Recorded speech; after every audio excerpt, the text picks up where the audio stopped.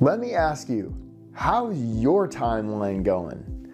You know, some of my favorite movies are like Back to the Future, where people are able to travel back in time and meet their past selves. Or there's other movies where there's like alternate timelines, like in Star Trek, or where there's like, what is it, Time Amok.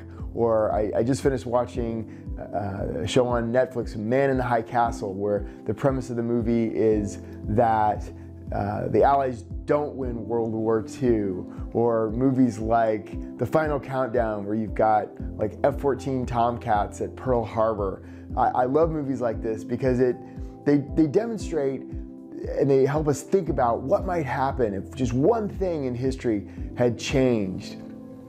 Of course, it's all fiction and it's all, make-believe, but it helps me think sometimes about my own personal history and my own personal career history, and to think, well, what if I'd done that differently? Or what if I'd done that differently? Or what if there's something I'd done differently that I didn't even realize had made such a huge difference?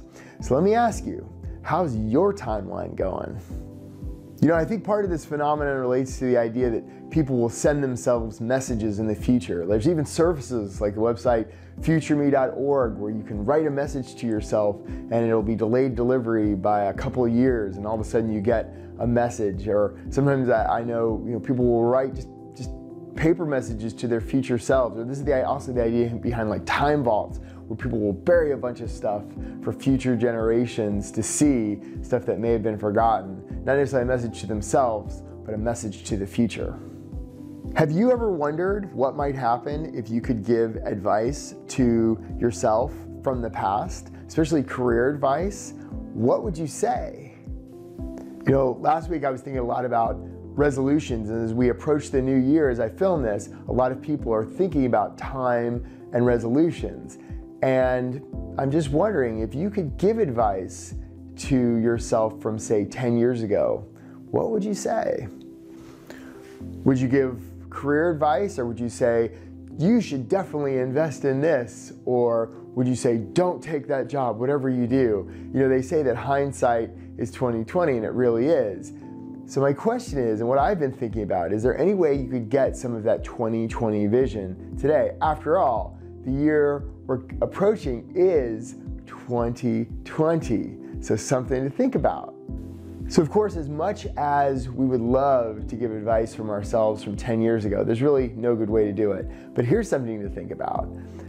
Yourself 10 years from now, the person that's you in 2029, they're desperately trying to talk to you now. They would love to talk to you. So how can you help them? Are you listening? Are you listening for what yourself in 2029 might be trying to tell you? Because if you do, they might have some really valuable advice that you'll wish that you'd known now in 2029. Of course, nobody has a crystal ball, and nobody can know exactly what the future will hold for you. But I gotta be honest with you, nobody knows you better than you, and nobody knows what you're hoping to achieve in the next 10 years better than you. So there's probably nobody right now in this time who's better equipped to listen to yourself from 10 years from now, who can make probably some really good educated guesses about what the person you're going to be 10 years from now is going to be asking you to do. We do favors for our future selves all the time if you think about it. Every time you brush your teeth, you're doing a favor for your future self to not have rotten teeth. Every time you iron a shirt, that's a favor for your future self when you're gonna put that shirt on. Every time you make lunch in the morning, that's a favor to your lunchtime self. So could you do a favor for yourself from 10 years from now by listening and thinking about what is me 10 years from now going to need? What are they gonna want? What are they gonna wish that they'd told me now? And how can I follow up on that? How can I think ahead and get some of those things done that my future self is wanting me to do, that's good for both of us? So I just challenge you to think this way. Most people are going to hit the new year and they're going to be like, well, there's another year, and they're not going to think this strategically. But you should, for your career and life and otherwise. If you can listen to what your future self is trying to tell you, they'll be so grateful, and you will too. And I really do think it'll help both you and them win at work, both now and in the future.